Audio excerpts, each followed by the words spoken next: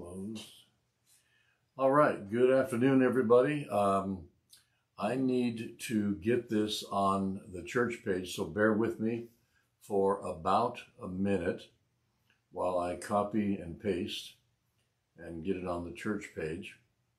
And then I'll share with you some great things that you're going to love to hear in the name of Jesus. Nope, there's the church page right there. Okay, so go on there and click and paste. There we go. And make sure it's there playing. And I go next and post. And then as soon as it posts, I can come back. All right, now I can come back to my page. And it says one person's already on. That's good. But it says I have 23 partners or people. I guess they're probably friends that are on right now. So maybe all my friends out there will get the message. Okay. Oh, that's a lot of work in just a minute. All right. Praise the Lord. Good to have you with us. I'm Pastor Bill Emmons. This is Thursday's Word. And I believe I got a word from the Lord. I woke up with it this morning. And I don't think it has anything to do with where we just came from. We literally just walked in the door and set things up and go on the air. We had the privilege of being at Kathy Mink's, Lynn and Kathy Mink. So we had the privilege of being at her celebration of life over at Rhema. And, I'll tell you, there's a lot of people there. I don't know, it's the last time I saw a service like that with that many people there, but they were well recognized, well loved. And Kathy went home to be with the Lord on the Sunday of the 8th, I think it was, of May. Was 7th or 8th? 7th of May. And they've got that on here, but for some reason I thought it was the 8th. Anyway, she stepped over and into heaven, and she's there now rejoicing. And the pastor, I guess his pastor, is Mary? Ken Stewart. Ken Stewart, yeah, Ken Stewart, who has Sunday sessions here in Tulsa, 3 o'clock Sunday afternoons. That's where Brian Sinks, those of you in California who know Brian Sinks, that's where he attends. Anyway, he shared an interesting story. He said when Lynn Mink called him to tell him that Kathy had passed over, he immediately got a picture of Kathy standing there with Jesus and laughing, and then she turns around and points at Lynn in the earth and said, nah, I can sing better than you now. And something of that nature. I may be slightly misquoting it, but that's basically, he was always kidding her about how she couldn't sing. And so she said, now I can sing better than you. So that was interesting. Brother Copeland gave a great message, exhortation. And then the singer that we like to listen to every morning. Reggie Wilson? No, that we listen to every morning. Oh, David Ingalls. David Ingalls was there. Grady Gene Wilson was there. Ken Hagen and Lynette were there. Craig Hagen was there, of course. And so many other people. Some we knew, some we didn't know. But it was just a beautiful service. It was a little over 2 hours long, but really a blessing to be there. So we came right from there to here, turn on the cameras, and we're ready to go. So praise God. Just want to see if you're watching on Facebook, do me a favor and just make a comment. Just say hi, Pastor Bill, or anything that's good, nothing bad. On Instagram, you can do the same thing. You can make a comment. If you're blessed by this message, tell us you're blessed. We want to know if people are. I got a great word of blessing. Somebody that on our last service, which was Tuesday night, somebody got really blessed and sent me a message on Instagram. So thank you for that. But we want to hear from you. You know, it encourages us to know that our efforts are not, well, I know they're not in vain. That's right. But it's good to get some response back. So, plus, the more you click like and share and follow and get notification and comment, all those things that you do, what happens is the algorithms picks all that activity up and then pushes our program out to other people. In other words, we get a wider viewership of people that we can reach with this message. So please do that for us. Click all those buttons and make sure you give us a comment and tell us, that you're blessed. Even if it's not something we said, just say I'm blessed, All right. I woke up with this morning, and the title we have, I had 3 different titles going around in my head, but the one that I settled on was Take Comfort, and then you'll understand why. So I'm going to go to 1 Thessalonians chapter 4, verses 13 through 18. So just 5 verses, but I want to read it to you from 2 different translations. So this will be the Amplified translation first. Before I do that, let me preface this by saying that last night when I was laying in bed before I went to sleep, I pray every night. I pray when I go to bed. I pray when I get up. Then throughout the day, depending on what's going on. But last night I was thinking about how many people we know of that have passed away in the last year to 2 years. And, my younger brother, he passed on a month or so ago, a little over a month ago. And that was a shock. And obviously being a brother, I mean, we weren't all that close because he was 14 years younger than me. But as he got older, we tried to have interaction and fellowship over the years with him and his family. But that really hit me. And then there was Louvier, Jay and Wendy Louvier, and Wendy went home to be with the Lord unexpectedly. That affected us because they started out in our ministry, and then here just 2 weeks ago with Kathy Mink. And it got me to thinking how many people have passed over recently, Mary, here's the phone, in our lives that have had some kind of an impact on us that, maybe we didn't realize how much they impacted our lives. And it could be somebody close to you, like with Lynn Mink and with Jay Louvier, their wives. That's a real hard thing to accept and to deal with. Losing a child is the same way. That's very hard to deal with. So really, this exhortation is to encourage any of you, all of you that hear this, about the situation, and all of you that maybe you haven't lost anybody. When I say lost, you know what I'm talking about. They passed away. You haven't lost them. If they're born again, we know exactly where they're at. But somebody that, close enough to you that it has an impact on your life has gone on to be with the Lord. And we know they're in heaven. We know they're with the Lord. We know they're having a celebration. We know they're greeting family and friends that have gone on before, and they're not in any pain. They're not experiencing any problems. They're not even thinking about the earth. They're not thinking about I might miss this or I might miss that, They're up there celebrating, having a good time. They are free from the limitations of this world. So we should not grieve. We should actually rejoice. The only reason we grieve is we feel the loss. But we haven't lost them. They're there waiting for us now. And so I want to share this with you. Again, 1 Thessalonians chapter 4, verse 13. Now also, we would not have you ignorant, brethren, about those who fall asleep in death, so that you may not grieve. And I want to bring that word out here as an emphasis. God doesn't want us to grieve. If they're born again, God wants us to rejoice. And I know that's hard because your emotions, your flesh get involved, and your memories and all the things that, you know, the interaction or relationship you've had with that person.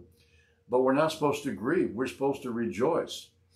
And when you don't know the truth about where they went, and you're not, you know, how can I say, you don't have that revelation, it's easy to get caught up in the emotions and start grieving. But that's all it is. It's emotion. It is not of God. It is, people say, well, you got to grieve. No, the Bible says not to. So, you know, get the grieving out of the way and start rejoicing by faith if you have to.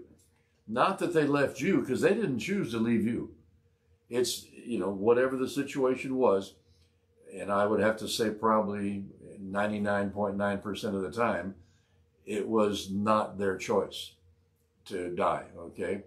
And yet they went, and I know people whose spouses, for example, that, you know, get mad at their spouse that passed on because, you know, why did you leave me?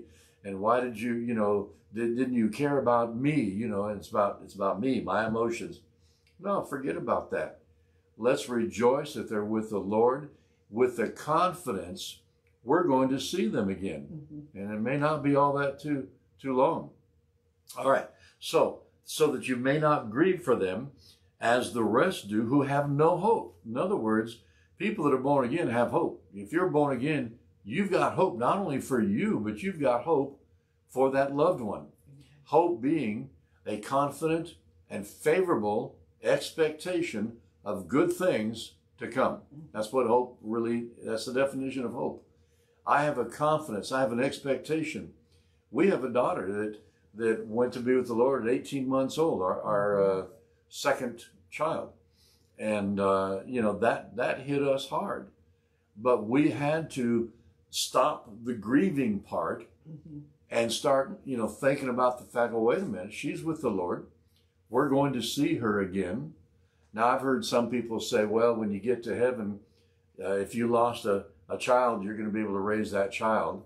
I've heard others say that when they got to heaven, somebody approached them, this beautiful woman came up to this husband or wife that lost a child, and they didn't even recognize her until she said, I'm your daughter, you know, I'm the one you lost back, you know, in those days. So I don't know which is going to be, and it really doesn't matter. The fact is, they're there waiting for you. Now, don't think you got to go early. It's live out your full life and do the will of God. So the people that are grieving are the people that have no hope beyond the grave. That's what he's talking about. We have hope beyond the grave. Even if you lay down your body in death, you know, when I left my body and I went to heaven back on August 8th, 2021, I had no sense of dying. I had no sense of being in my body or out of my body, except the fact that I could fly. And I was floating along way, way above the birds. The birds were below me.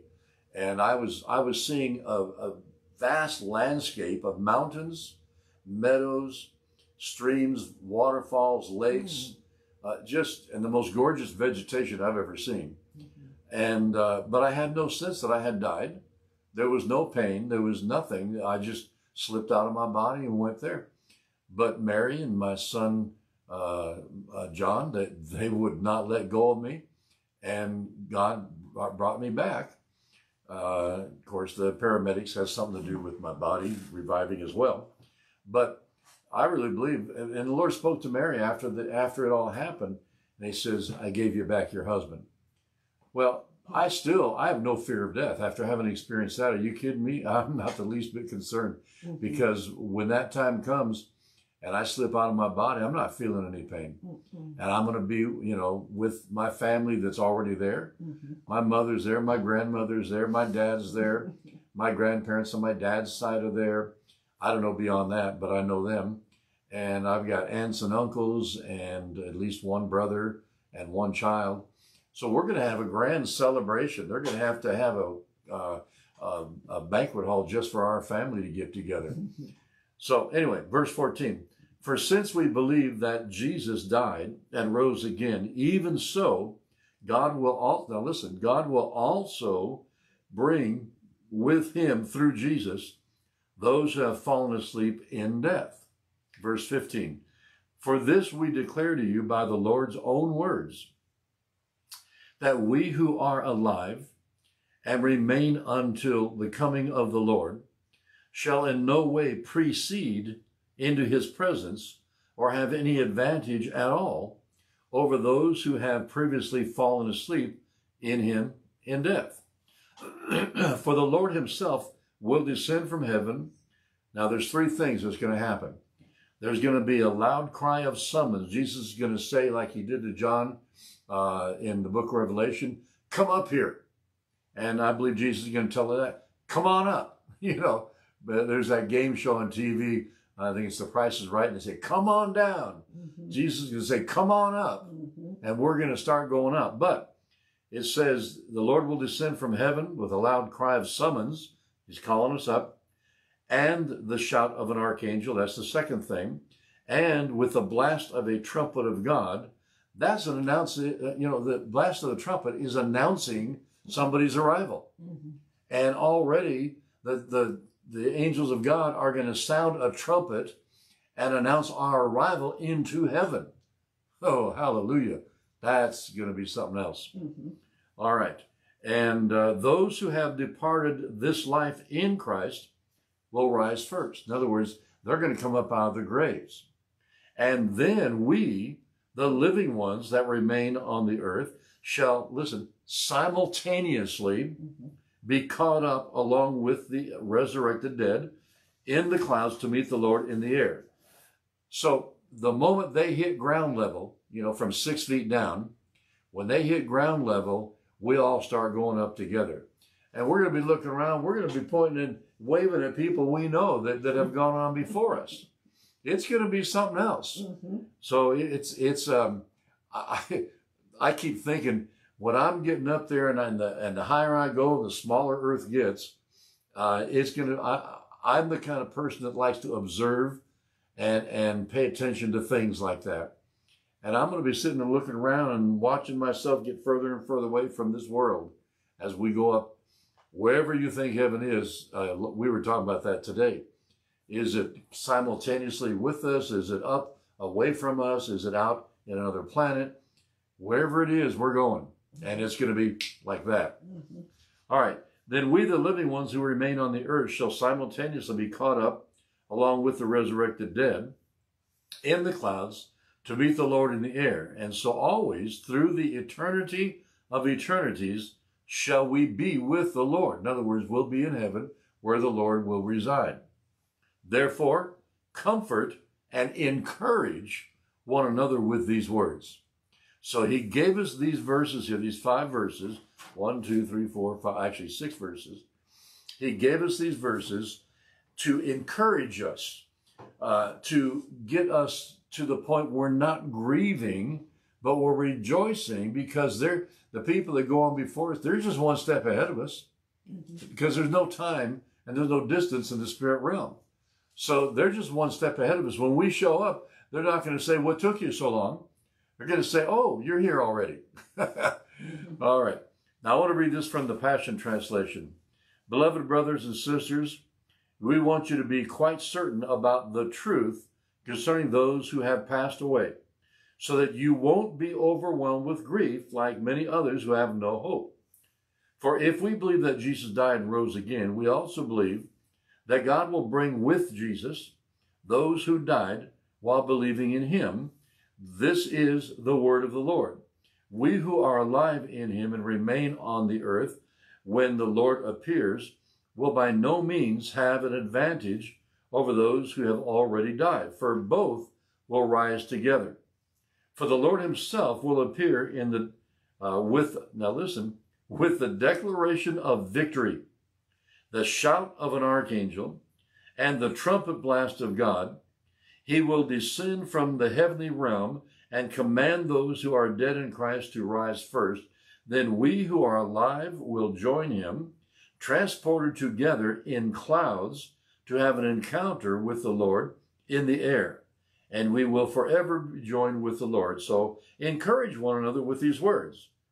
So the biggest takeaway from this is, well, at least at this point, is don't allow grief to control your life, not even for a minute. That's just what the devil wants to do, is get control of your emotions. And through that, he can get control of your thinking. He can get control of your flesh. I mean, there's people that went out and killed themselves because they lost a spouse and they want to join them right away. Well, that's stupid. We got a job to do. Let's do our job as long as we can. Amen? But we should not be grieving, because we have hope. We have confidence. We have an expectation. We have confident expectation of what? Good things. What do you mean? Good things to come. We haven't seen them yet, but we're going to receive them. So he says, encourage one another with these words. Now I want to take a look and see how long I've gone. 20 minutes, and well, that's just about the right time. So I trust this has been a booster for you, a word of encouragement. Even if you haven't had that experience recently where you've lost somebody to death. By the way, death cannot hold them, because they're with the Lord, and their body will be raised up when Jesus comes back for us in the rapture. So either way, they're still alive and they're with the Lord. But we need to grab a hold of that revelation. And if you haven't had that happen, then meditate on this so that it builds you up with a confidence and an expectation of what's to come. And at any moment, that trumpet can sound. At any moment, Jesus could say, come on up. And that trumpet would blast. And, you know, now there's three things, like I said. He's going to call us up, and there's going to be the shout of an archangel, and there's going to be a trumpet blast announcing our arrival. And when all that happens, you know, that's where the Bible says, look up, because we're going up. Amen? Amen. All right. Well, I hope that encouraged. I believe it did. Give me a little word of encouragement. Oh, look, Kia's with us. Hallelujah. Good to have you with us. Thank you. Thank you, Kia. My mind's in end result now. I mean, it's time to end. Anyway, thanks, Kia, for those comments. I appreciate it. And see. Amen. There's hope beyond the grave. That's right. I agree. So be blessed. We'll see you back here Sunday with our regular service at our regular time. We love you guys. Appreciate you. And all of our partners, we're praying for you. So keep up the good work and keep standing with us in faith for the things God's called us to do. With that, I'm going to let you go. Have a blessed day.